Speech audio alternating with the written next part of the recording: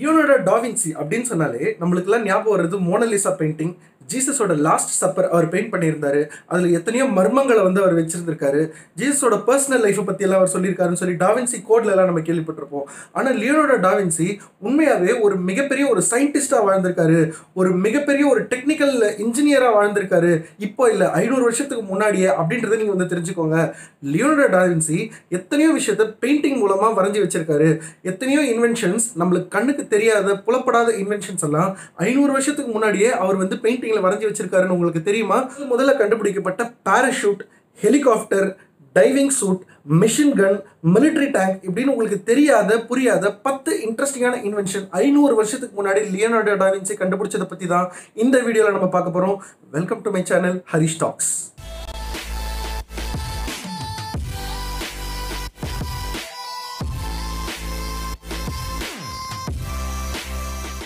First இன்ட்ரெஸ்டிங்கான invention Ariel screw.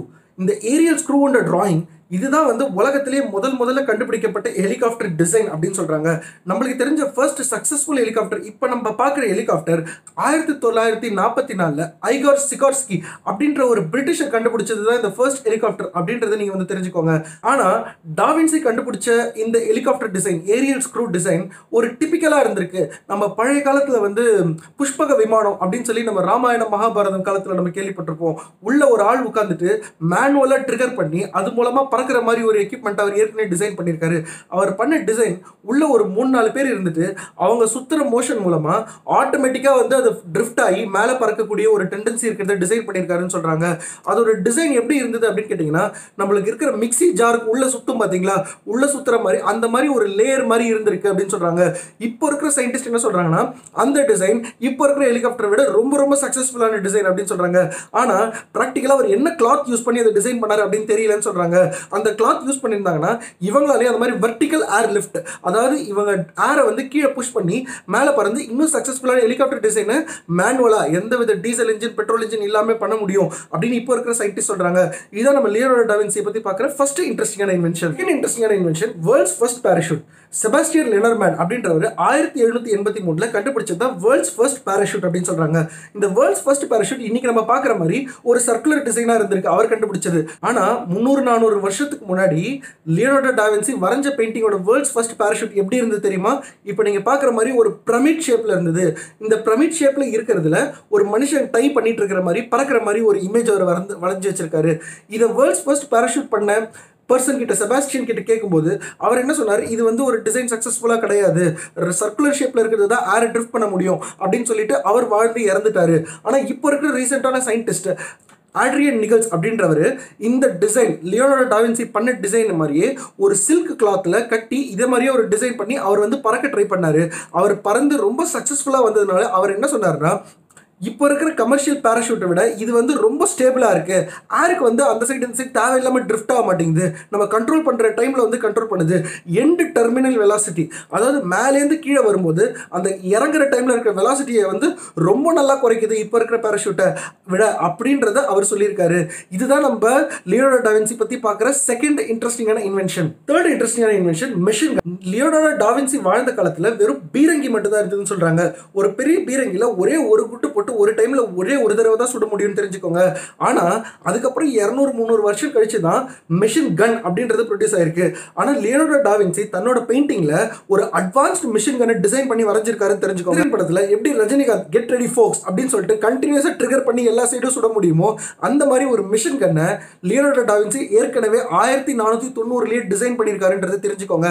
இதுல triangle ஷேப்ல நீங்க பாக்குற இந்த இமேஜ், இதை டிசைன் பண்ணுறதுனா 3 லேயர் ஆப்ரேட் ஆகுதுன்னு சொல்றாங்க.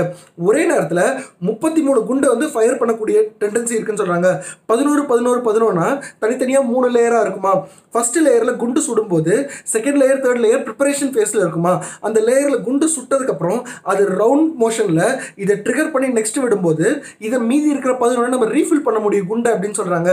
ஒன்ஸ் இதை ரீஃபில் பண்ணோடனே அது கூல் ஆயிடும். அது கூல் ஆகிற டைமுக்கு அப்புறம் இன்னொரு ஃப்ரெஷ்ஷான பேரல் வரும். இந்த மாதிரி கண்டினியூஸாக எந்த வித ஸ்டாப்பேஜும் இல்லாமல் 33 குண்டு ஒரே டைமில் எதிரி அட்டாக் பண்றதுக்கு பண்ணலாம் அப்படின்றது லியோனார்டோ டாவின்சியோட மூணாவது இன்ட்ரெஸ்டிங்கான இன்வென்ஷன். நாலாவது இன்ட்ரெஸ்டிங்கான invention diving suit. Leonardo da Vinci design பண்ண டைவிங் சூட் நம்ம பார்க்குற இப்போ இருக்கிற டைவிங் சூட்டுக்கு கிட்டத்தட்ட 90% மேட்ச் ஆகுதுன்றது தெரிஞ்சுக்கோங்க. லெதர் ஜாக்கெட், கிளாஸ் இதெல்லாமே க்ளோஸ் பண்ணி ஒரு ஸ்கூபா டைவிங்க்கு, அதாவது ரொம்ப ஆழ்கடல் போகாம கொஞ்சம் சர்ஃபேஸ் கொஞ்சம் கடல்லே இருந்துட்டு மூச்சை விட்டுட்டு டைரக்டா ஒரு பைப் மாதிரி ஒரு அசம்பிளியில் மேலே வந்து சீயோட சர்ஃபேஸ், அதாவது கடலோடைய மேல் பரப்பு வரைக்குமே மூச்சு விடுறதுக்கான ஒரு டெண்டன்சியோட அவர் டிசைன் பண்ணியிருக்காருன்றது தெரிஞ்சுக்கோங்க. அதே மாதிரி அவர் டிசைன் பண்ணதுல மேலே ஒரு மணி அசம்பிளியும் இருந்துதான். அந்த மணி எதுக்குன்னா சப்போஸ் மூச்சு விடுறதுல ஏதாவது ப்ராப்ளம் ஆச்சு அப்படிங்கிறது ஊதுறது மூலமா அந்த மணி அடிக்கிற மாதிரி டிசைன் பண்ணியிருக்காரு அப்படின்றத தெரிஞ்சுக்கோங்க. அதே மாதிரி லியோனார்டோ டாவின்சி அந்த மூச்சு விடுறதுக்காக எந்த பைப் யூஸ் பண்ணியிருக்காருன்னா மூங்கில் பைப் அந்த காலத்தில் யூஸ் பண்ணியிருக்காரு அந்த டிசைன்ல அப்படின்றத தெரிஞ்சுக்கோங்க. ஆனா இது வந்து பாத்தீங்கன்னா 25ல தான் வில்லியம் ஜேம்ஸ் அப்படின்றவர் ஸ்கூபா டைவிங் கிட்ட வந்து கண்டுபிடிச்சாரு அப்படின்றது தெரிஞ்சுக்கோங்க. ஆனா ஸ்விம்மிங் பூல் அப்படின்னு ஒன்று இல்லாத காலத்துல, ஸ்கூபா டைவிங் அப்படின்னு ஒன்று இல்லாத காலத்துல ஒரு மிகப்பெரிய ஒரு டைவிங் சூட்டை ரெடி பண்ணது நம்ம லியோனார்டோ டாவின்சின்னு தெரிஞ்சுக்கோங்க. அதே மாதிரி 1843 தான் ஃபர்ஸ்ட் ஆக்சிஜன் சிலிண்டர் யூஸ் பண்ணி டீப் டைவிங்க்கு யூஸ் பண்ற கிட் யூஸ் பண்ணியிருந்தாங்கன்னு தெரிஞ்சுக்கோங்க. இந்த டீப் டைவிங்க்கு அவங்க யூஸ் பண்ண கான்செப்ட் கூட லியோனார்டோ டாவின்சி ஏற்கனவே பெயிண்டிங்ல வரைஞ்சி வச்சதுன்னு நீங்க தெரிஞ்சுக்கோங்க. லியோனார்டோ டாவின்சியோட அந்த டைவிங் சூட் பெயிண்டிங்ல ஒரு சின்ன பாக்ஸ் மாதிரி ஒரு அசம்பிளி, அந்த பாக்ஸ் அசம்பிளிலேருந்து நேராக மூக்கு கனெக்ட் ஆகிற மாதிரி ஒரு ப்ரொவிஷன் இருந்ததுன்னு சொல்றாங்க. சயின்டிஸ்ட்டை பார்த்து அவர் ஆல்ரெடி ஆக்சிஜனை வந்து ட்ரிகர் பண்றதுக்காக, ஆக்சிஜனை எமர்ஜென்சி டைம்ல யூஸ் பண்றதுக்காக தான் அந்த மாதிரி வச்சிருக்காங்க ஆழ்கடல்ல அப்படின்றத கண்டுபிடிச்சுதான் world's first deep diving suit ready பண்ணிருக்காங்க அப்படின்னு வந்து சயின்டிஸ்ட் வந்து சொல்றாங்க. அஞ்சாவது இன்ட்ரெஸ்டிங்கான invention military tank. 1914 world war 1 அப்பதான் ஃபர்ஸ்ட் மிலிட்டரி டேங்க்ன்ற கான்செப்டே வந்துச்சுன்னு நம்மளுக்கு தெரியும். ஆனா இந்த மிலிட்டரி டேங்கை 400-500 வருஷத்துக்கு முன்னாடியே ப்ரெடிக்ட் பண்ணி ஃபியூச்சர்ல இந்த மாதிரி ஒரு இன்ஸ்ட்ருமெண்ட் பண்ணலாம் அப்படின்னு சொல்லி லியோனார்டோ டாவின்சி ஏற்கனவே டிசைன் பண்ணியிருந்தாரு. நீங்க தெரிஞ்சுக்கோங்க. லியோனார்டோ டாவின்சி டிசைன் பண்ண கான்செப்ட் எப்படி இருந்ததுன்னு கேட்டீங்கன்னா, உள்ள ஒரு மனுஷன் உட்கார்ந்துக்கிட்டு அங்கேருந்து ஃபயர் பண்ற மாதிரி, வெளியில யார் உள்ள உட்கார்ந்துருக்காங்கன்னே தெரியாத மாதிரி இப்போ இருக்கிற கமர்ஷியல் மிலிட்டரி டேங்க் மாதிரியே ஒரு டிசைனை பண்ணியிருந்தாரு தெரிஞ்சுக்கோங்க. ஆனால் இப்போ இருக்கிற டேங்க்ல கூட ஒரே ஒரு சைடில் மட்டும்தான் பீரங்கி மாதிரி ஒரு அசம்பிளி இருக்கும். ஆனால் லியோனார்டோ டாவின்சி கண்டுபிடிச்ச டிசைனில் 360 டிகிரிஸ்க்கும் மிஷின்ஸை வந்து ஆர்மர் பண்ணியிருந்தாருன்னு தெரிஞ்சுக்கோங்க. அதாவது சுற்றி க்ரௌடில் எனிமி அட்டாக் பண்ணால் கூட உள்ளே இருக்கிற மனுஷன் ஒரே டைமில் எல்லாரையுமே காலி பண்ணிட முடியும்னு தெரிஞ்சுக்கோங்க. இந்த மாதிரி ஒரு டிசைனை லியோனார்டோ டாவின்சி தவிர வேற யாருமே பண்ணியிருக்க முடியாது. இதுதான் நம்ம லியோனார்டோ டாவின்சி பற்றி பார்க்குற அஞ்சாவது இன்ட்ரெஸ்டிங்கான இன்வென்ஷன். ஆறாவது இன்ட்ரெஸ்டிங்கான இன்வென்ஷன் அட்வான்ஸ்ட் ரோபோட்டிக்ஸ். ரோபோட்டிக்ஸ்ன்றது எலக்ட்ரானிக்ஸ் உருவானதுக்கு அப்புறம், ஆர்டிஃபிஷியல் இன்டெலிஜென்ஸ் உருவானதுக்கு அப்புறம் லேட் 1960s 70s தான் டெவலப் ஆச்சு நம்மளுக்கு தெரியும். ஆனா 500 வருஷத்துக்கு முன்னாடியே வாழ்ந்த லியோனார்டோ டாவின்சி ஒரு ஃபர்ஸ்ட் ஹியூமனாய்ட் ரோபோட்டை டிசைன் பண்ணி அதுக்காக டிராயிங் வரைஞ்சி வச்சிருந்தாரு அப்படின்றத தெரிஞ்சுக்கோங்க. அவர் வரைஞ்சது ஒரு ஹியூமன் மட்டும் இல்ல, மெக்கானிக்கல் லயன், அது மாதிரி மெக்கானிக்கல் ஹியூமன் பீயிங், அந்த மாதிரி ஹியூமனோட பார்ட்ஸை ஃபுல்லா ஸ்டடி பண்ணி கை கால் இதுலலாம் வந்து டிஃப்ரெண்ட் ஆங்கிள், இந்த இடத்துலலாம் வந்து டிஃப்ரெண்ட் பால் பியரிங் அந்த மாதிரி ஒரு அசம்பிளியை கிரியேட் பண்ணி அது வந்து மூவ் ஆகுதா லெஃப்ட் அண்ட் ரைட் அப்படின்றத ஸ்டடி பண்ணவர் லியோனார்டோ டாவின்சின்றது தெரிஞ்சுக்கோங்க. அவரோட ஸ்டடி எல்லாமே டயக்ராமேட்டிக்ல தான் இருந்திருக்கு. எக்ஸ்பெரிமெண்டல் அப்ரோச்சுக்கு லேட் 1900s மேலே தான் ஒன்னொன்னா பண்ண லியோனார்டோ டாவின்சி ரோபோட்டுக்கு ஒரு மிகப்பெரிய பயோனியர், அதாவது முன்னோடி அப்படின்னு சொல்றாங்க. இதான் நம்ம லியோனார்டோ டாவின்சியோட ஆறாவது இன்ட்ரெஸ்டிங்கான இன்வென்ஷன். ஏழாவது இன்ட்ரெஸ்டிங்கான invention gravity based perpetual motion machine. Gravity use பண்ணி எத்தனையோ மிஷின்ஸை இப்போ வந்து சயின்டிஸ்ட் வந்து ரெடி பண்றாங்க. அதாவது ஒரு சுத்திட்டு இருக்கிற ஒரு சர்க்கிள் அசம்பிளில ஒரு பால் இன்னொரு பால் கண்டினியூஸ் சுத்திட்டு இருக்குன்னா வெயிட் காரணமா கீழே இறங்க ஒரு ரவுண்டாவே ஒரு மோஷன் தானாவே ரெடி ஆகிற மாதிரி எத்தனையோ இன்ஸ்ட்ருமெண்ட்ஸ் வந்து கண்டுபிடிக்கிறாங்க. இதுக்கு தான் பர்பச்சுவல் மோஷன் மிஷின் அப்படின்னு பேரு. ஆனால் லியோனார்டோ டாவின்சி இந்த பர்பச்சுவல் மோஷன் மிஷினுக்கு எத்தனையோ டிஃப்ரெண்ட் டைப்ஸ் ஆஃப் டிசைன்ஸ் வந்து பண்ணி வரைஞ்சி வச்சிருந்தாரு தெரிஞ்சுக்கோங்க. இதுல கிரேசியான ஃபேக்ட் என்னன்னா, கிராவிட்டி அப்படின்ற கான்செப்டை கண்டுபிடிச்ச சார் ஐசக் நியூட்டன் பிறந்ததே 1643 தான். ஆனா கிராவிட்டியை யூஸ் பண்ணி ஒர்க் ஆக இன்ஸ்ட்ருமெண்ட்டை அவர் பிறக்கிறதுக்கு 300 வருஷத்துக்கு முன்னாடி இவர் வந்து கண்டுபிடிச்சிருந்தாருன்னு தெரிஞ்சுக்கோங்க. அப்போ உண்மையாவே கிராவிட்டியை கண்டுபிடிச்சது லியோனார்டோ டாவின்சியா இல்ல ஐசக் நியூட்டனா? இதுதான் நம்ம பார்க்குற ஏழாவது இன்ட்ரெஸ்டிங்கான இன்வென்ஷன். எட்டாவது இன்ட்ரெஸ்டிங்கான invention Leonardo da Vinci and theory of evolution. Theory of எவல்யூஷன்னாலே நம்மளுக்கு ஆரிஜின் ஆஃப் ஸ்பீஷீஸ் அப்படின்றத எழுதினது சார்லஸ் டார்வின். அவர் பப்ளிஷ் பண்ண புக் 24/11/1859 தெரிஞ்சுக்கோங்க.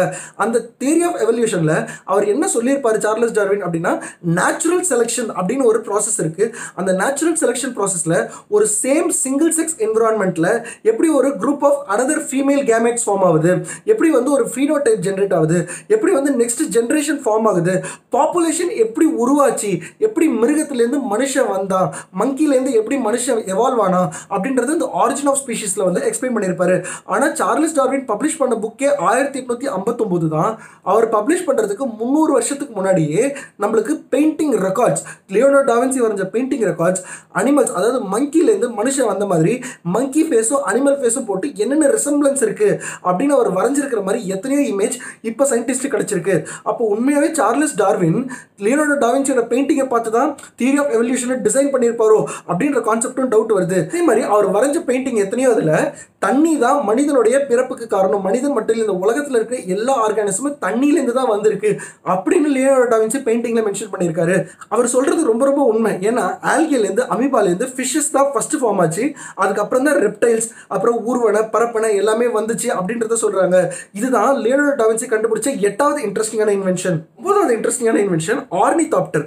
நம்ம எத்தனையோ வந்து டிசைன்ஸ் வந்து நம்ம வந்து பார்த்துருக்கோம். இன்னைக்கு நம்ம கிளைடர்ஸ் இதுலலாம் வந்து பறக்கிறோம். இந்த கிளைடர் பறக்கிறதுக்கு முன்னோடி யார் அப்படின்னு நீங்க கேட்டீங்கன்னா அது லியோனார்டோ டாவின்சி தான் சொல்றாங்க.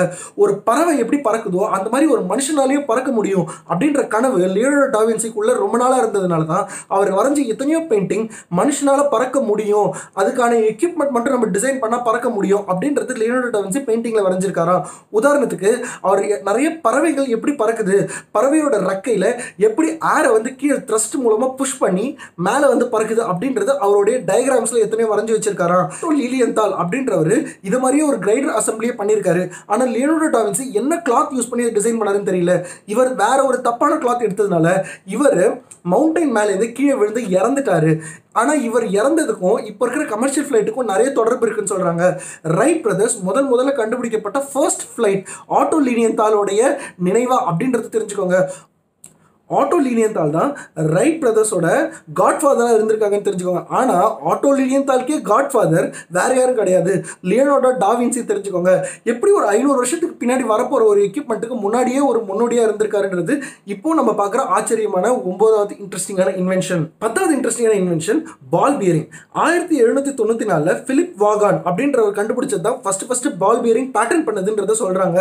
ஆனால் இதுக்கெல்லாம் ஒரு 300-400 வருஷத்துக்கு முன்னாடியே பால் பியரிங்னா என்ன, பால் பியரிங்னா நம்மளுக்கு தெரியும். இப்போ சைக்கிளில் வந்து பெடல் அசம்பிளி இருக்குது. இப்போ நம்ம சைக்கிளுக்கு எத்தனை சர்வீஸ் பண்ணுறதுக்கு நம்ம போகிறோம் அப்படின்னா அந்த பெடலை கைட்டி வச்சுருப்பாங்க, உள்ள சின்ன சின்ன பால் இருக்கும். அதாவது ஒரு ரோட்டரி மோஷன் எங்கெங்கே இருக்கோ அந்த இடத்துல உராய்வை குறைக்கிறதுக்காக பால் பியரிங் பண்ணுறாங்கன்றது தெரிஞ்சுக்கோங்க. நம்ம வீட்லேயே பார்த்தீங்கன்னா இப்போ நம்ம லேப்டாப்பில் கூலிங் ஃபேன் இருக்குது, அந்த கூலிங் ஃபேனில் ஒரு டைப் ஆஃப் பால் பியரிங் இருக்கும். வீட்டில் கிச்சனில் மிக்ஸி இருக்குது, அதில் வந்து ஒரு பால் பியரிங் இருக்கும்.